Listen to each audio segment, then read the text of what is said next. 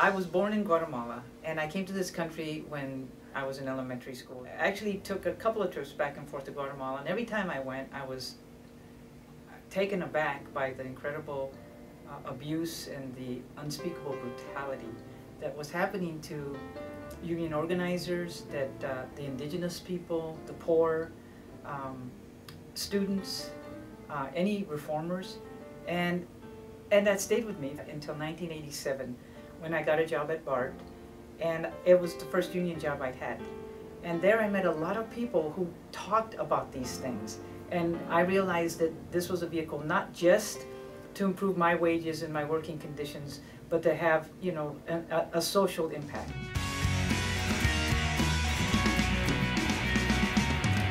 Roxanne is a great unionist because she has tremendous vision.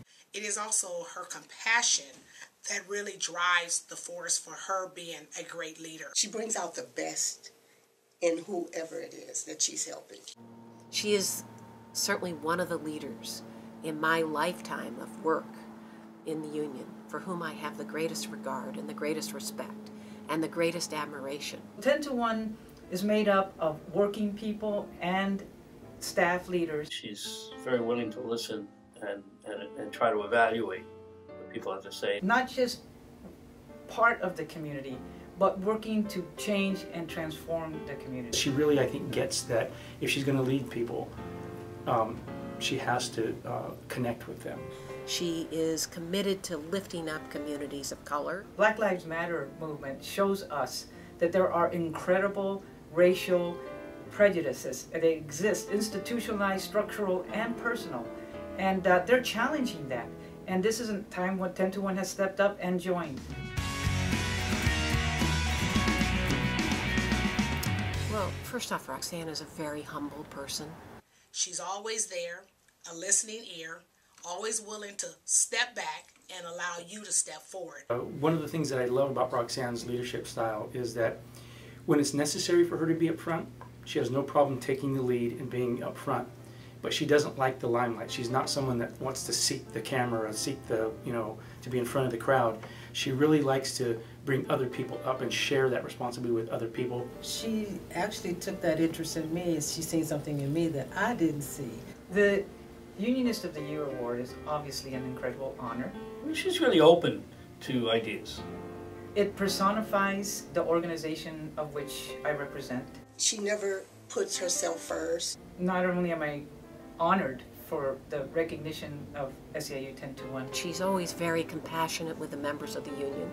But it also gives me an opportunity to talk about SEIU 10 to 1 and the cadre of leaders, both staff leaders and member leaders that make that up. People really appreciate the fact that she's always out there.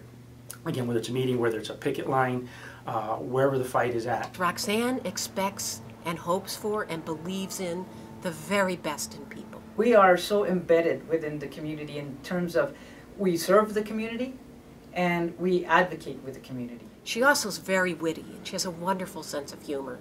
Now you can make me laugh. She brings people in.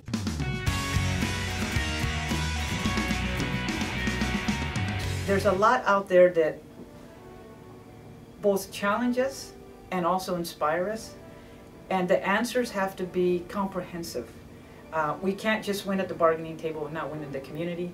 We cannot just win on a social level and not win for workers' rights.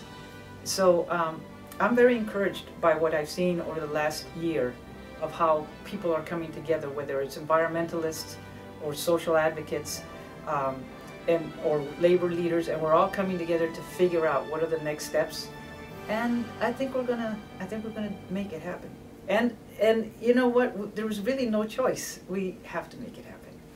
So Roxanne, congratulations. I'm so proud of you. Couldn't happen to a better person. You've made a great contribution to working people. You're absolutely deserving of this award.